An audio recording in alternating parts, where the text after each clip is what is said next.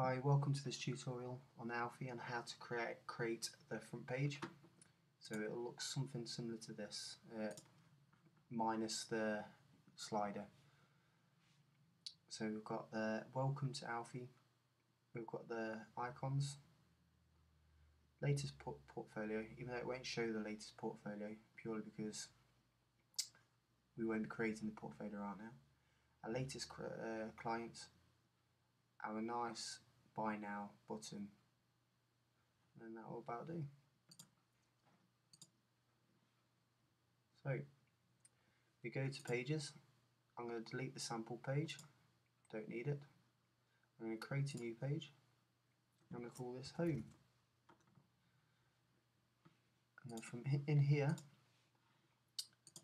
I'm going to do a simple layouts, page layout. I don't want an extra class.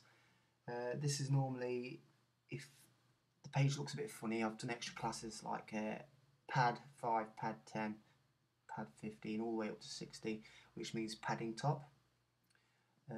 Pad bottom 5, pad bottom 10, all the way to 60 for padding at the bottom.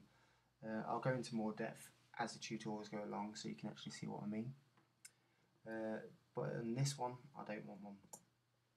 You always have to use these on just about everything you do, otherwise the text looks stupid. So we've done that, and then from in here I'm going to add a title called Welcome to Alfie's WordPress theme.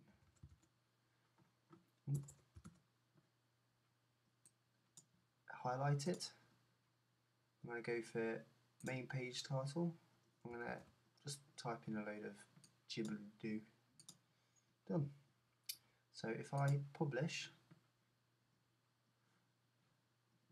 I also need to go to Appearance, Menus, and from here I need to add the page.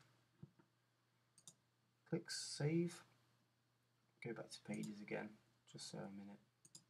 Edit. Now there is something else I need to do, I forgot about that. I need to go to Appearance, and then, Settings, Reading. I need to set the static page to home, and then save it. The reason why you do that is so you get the home page instead of the blog page.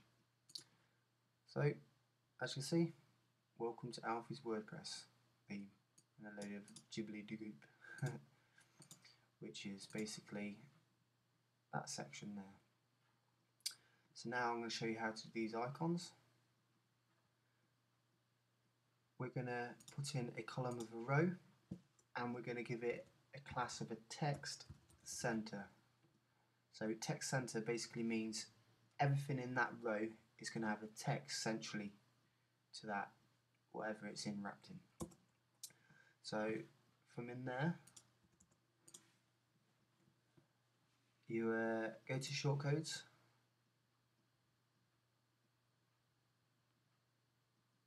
find intro boxes, click on it. It'll ask you how many you want in a row, or how many basically. We want 4, so I'm going to say 4, which is default.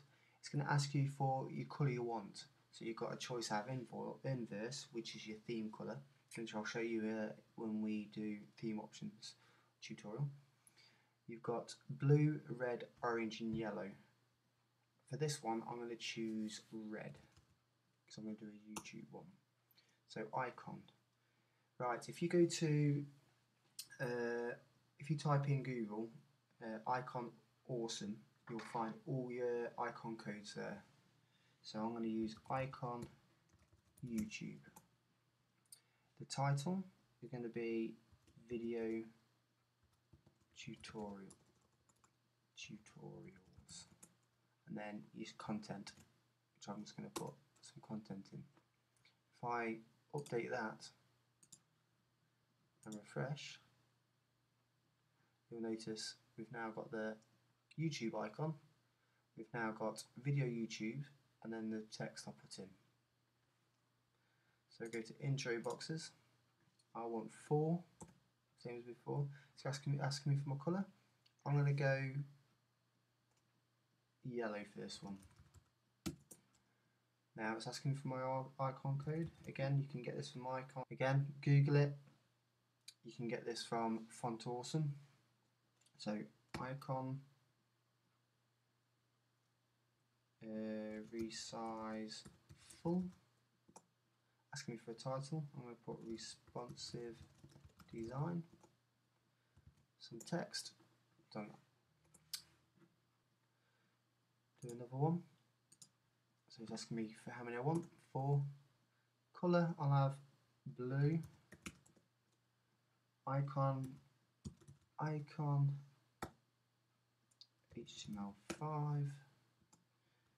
HTML5 compliant. Some text. Again, I now keep saying this, but you can get the icon codes from Font Awesome. Just Google it and the website will come up. Last one, icons. I want 4 of them. We'll go inverse for this one. Codes, I will go for icon CSS3. Again, Font Awesome, Google. Title, CSS3 transitions. Some text. If I save, oh, wrong one. I'll refresh this, and you can see they're all in there. Right, I'm going to show you what will happen if you don't put text center in. So if I just take out text center,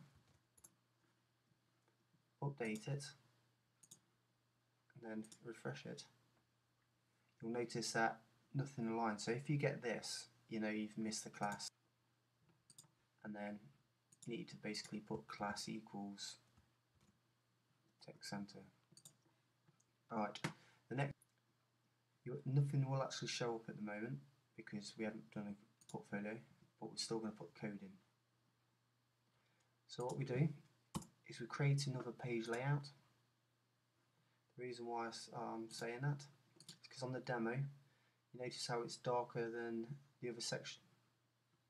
This is because we're using a different page layout. So we're going to go dark page layout. We're not going to have a class, so I'm going to click OK. And from within there, we're going to have a title of our latest portfolio. Highlight the text, go to titles, go to main title, add your subtitle. Done. Now underneath it, go to shortcodes, latest portfolio items, how many you want to show. I had 8 on the demo, we're going to have 8 here. Done. I click update, and it's ready. We just haven't got any portfolios to show at the moment. So underneath there we've got our clients. So we've got these beautiful pictures. And also you'll notice that it's a lighter background than this one and this one. So the way we do this is, again, you start another page layout. This time put white page layout. You don't want a class.